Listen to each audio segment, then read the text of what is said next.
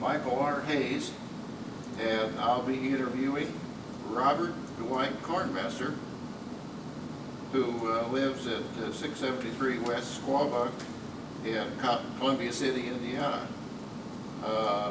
Bob was in the Navy from January 19th, 1944 through June 4th, 1946, and serving in World War II in the Korea area.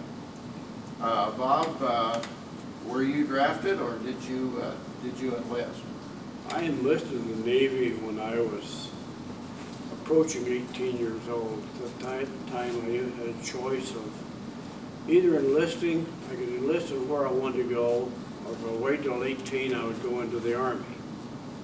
And I had no desire to go into the Army, so I just before I was 18, been 18 in February the 9th. I enlisted in the Navy in January 19th. I was inducted in. I had graduated from high school. I graduated the previous June. I was probably one of the younger people in my class, I imagine. A lot of kids had got drafted before they finished their high school. So I chose to enlist, partially I suppose because I had a brother that preceded me. One thing, one reason why I suppose. Again, they had no desire for the Army.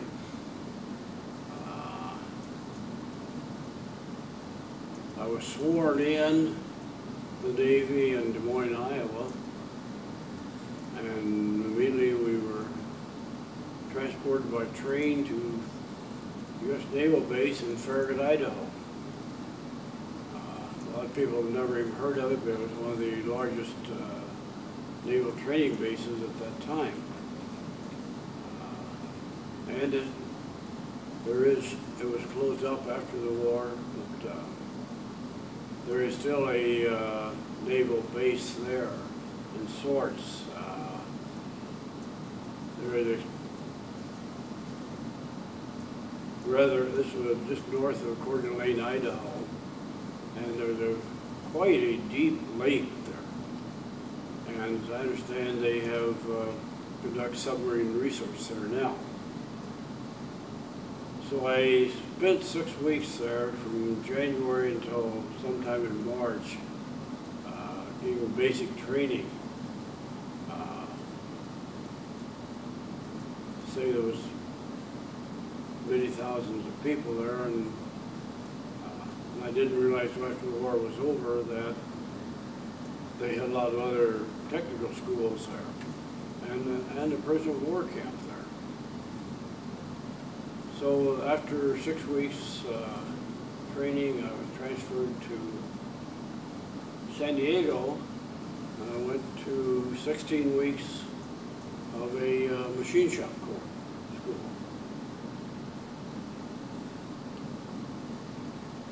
Interesting thing happened while I was there. One day, in the middle of the day, they took us all out of class and took us up to the theater, showed us a movie. And I can't remember the name of the movie, but it was somebody's submarine going into Tokyo Bay, and I believe Randolph Scott was the lead actor in that. So, you know, hey, oh, glorious. So they, immediately after that, they came out there and volunteered for submarine duty. At that time, you didn't get assigned to submarine duty, you volunteered for it. So I was sucker enough and I signed up for it. Well, everybody else got sent out except for 5 of us, I think, from my group. And we got held over, but then before I got called for it, till they had their allotment filled, so I went on regular duty. So in December, I was received orders to go overseas. I just probably someplace on 10th or 15th of December of 1944. And so we were put on a ship, headed for where, I don't know. The name of it was a CVE USS Long Island. It was a converted aircraft carrier. The first stop was in Pearl Harbor.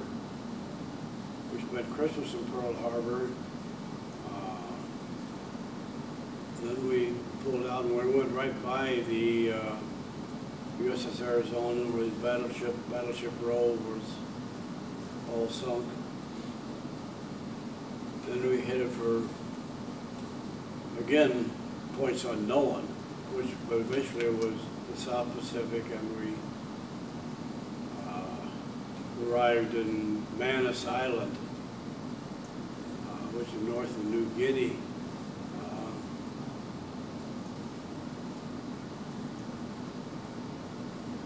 Sometime in January. I don't have the dates in head right now. This is just a big distribution base, supply base. I was there for about 6 weeks, and then I was reassigned again. Again, I was put on a troop transport. Don't know where you're going, but you went without any question. And this was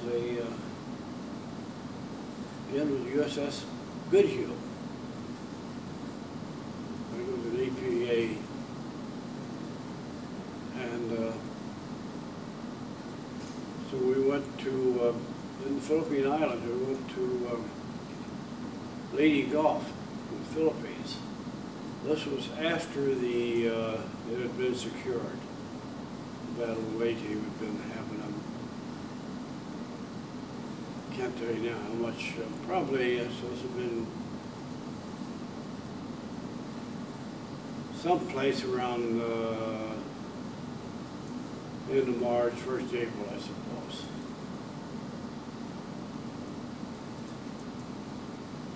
And we again put on a land base there, and I think it was only there a few days, and they loaded a bunch of us into an LCM, landing craft, took us out in the bay. We had our sea bags and everything, and we started sending people to different ships.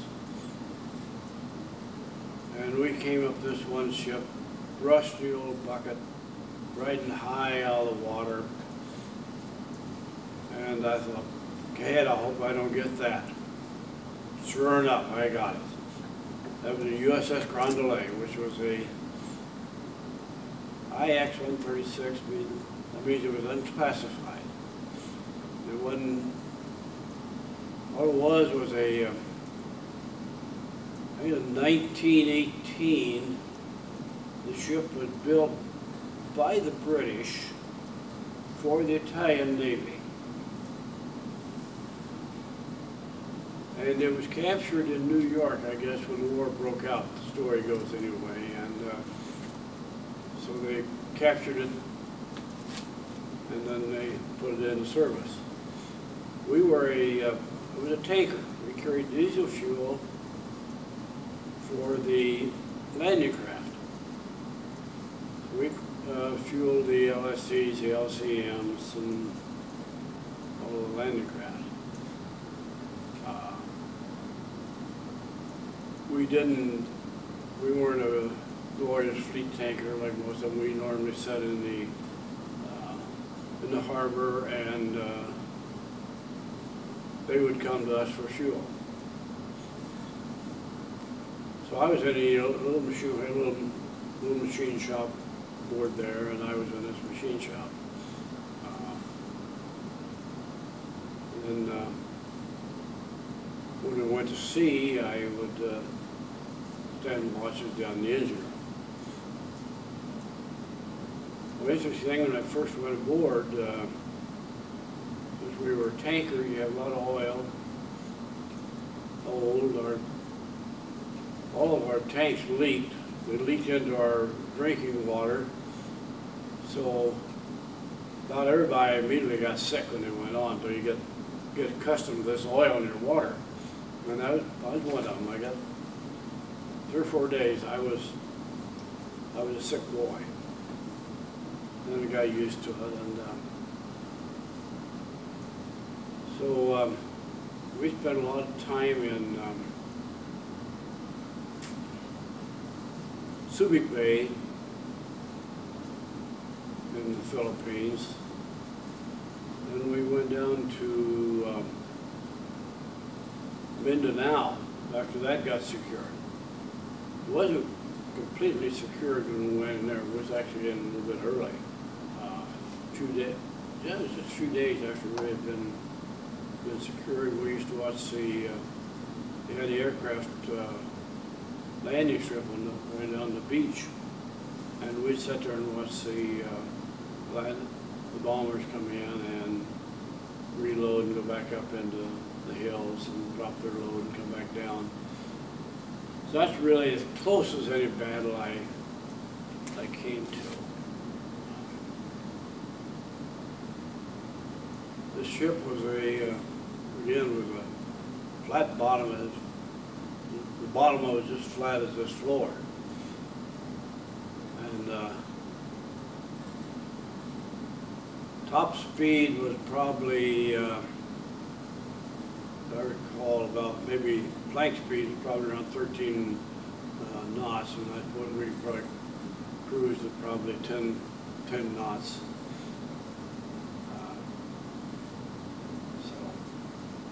It was interesting. There were probably 150 people on that ship. So we stayed on that until after VE Day and after VJ Day. VJ Day was in August, I believe. Sometime around probably in November, we got orders to come back to the States. And we were coming back, to our speed of 10 knots an hour. And about a week out of Pearl Harbor, we burned out a boiler. Only had 2 boilers to start with. Burned out one of them, so we had a reduced speed of about 5 knots for about a week till we got into Pearl Harbor.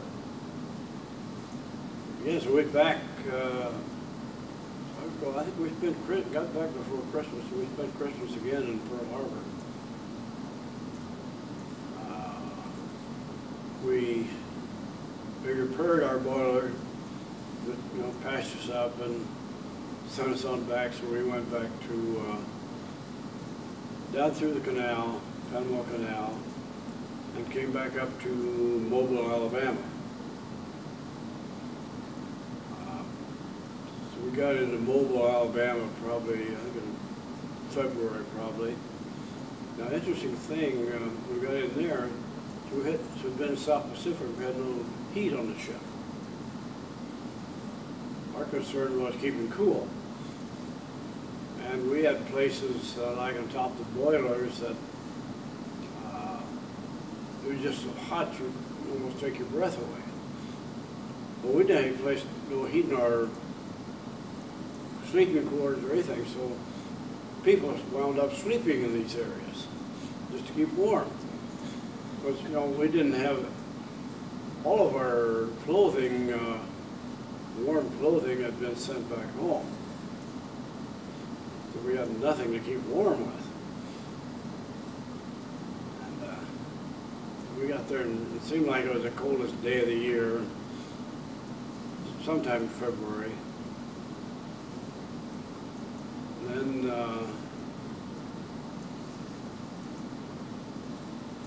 March, probably someplace in March, they towed us up the Mobile River and decommissioned the ship. We got off of it. And then we came home. came home for 30-day leave. Sent back to Great Lakes Naval Base in Chicago and just waiting discharge then. And finally in June I was sent to Minneapolis, and June the 4th, 1946 I was discharged.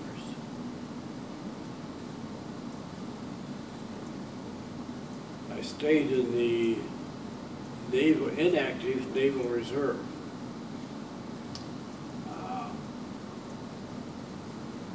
Not really sure why now, why I did it.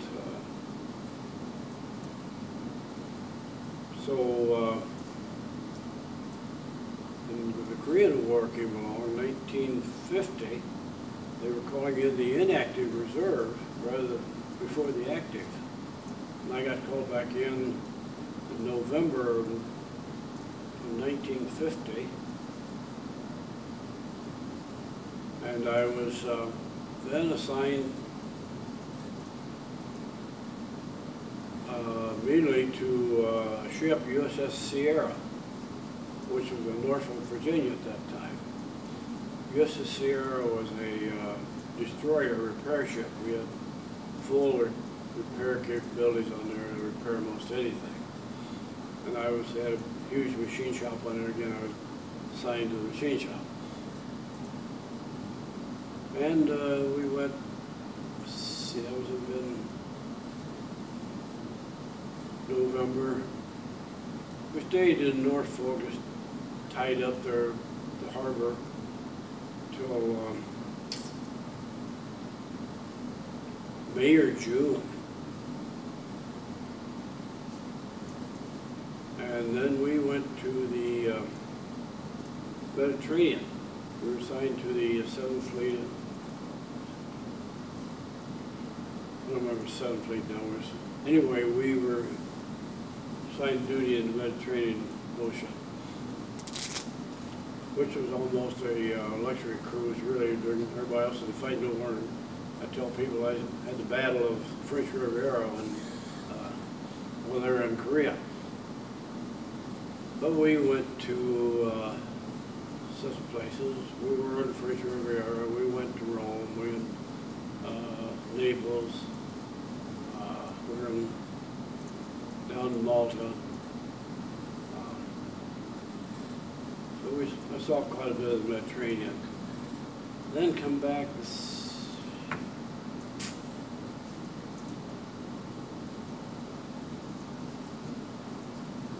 I suppose someplace around the first year, around January of 52,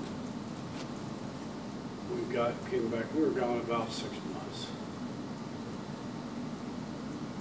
And then we stayed out there until in March. I had enough points and I got discharged again. So that's a quick summary about my military life. Yeah. And where did you return to after the service? I went back home. My parents lived in Waterloo, Iowa. That's where they lived when I was initially went in. My father was an employee of John Deere Tractor Company. In fact, well before, I'd worked at John Deere Tractor Company for several years myself prior to getting called back into the Korean War. So I had a job there when I went back.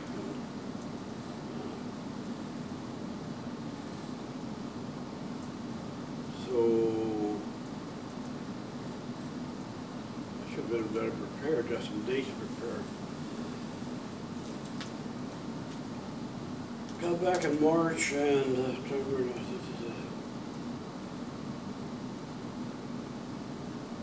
probably a year and a half later,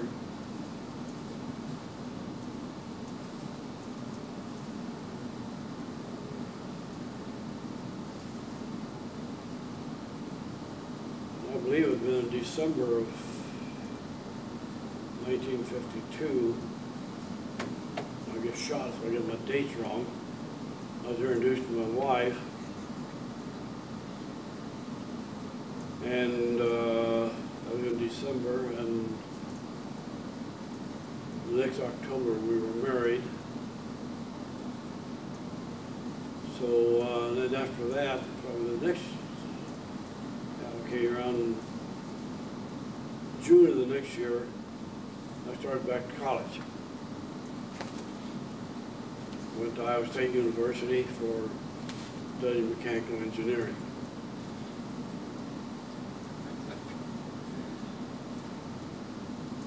And when did you arrive in Columbia City? I arrived in Columbia City in 1968. I was hired in as the supervisor of tool engineering at what was then the Weatherhead Company. Worked there for 5 years, and opportunity came along, and I bought a little machine shop and went business for myself. That lasted for 5 years till the recession in 1974, I believe I left there. 1980, the recession came along, and I just couldn't stand it anymore.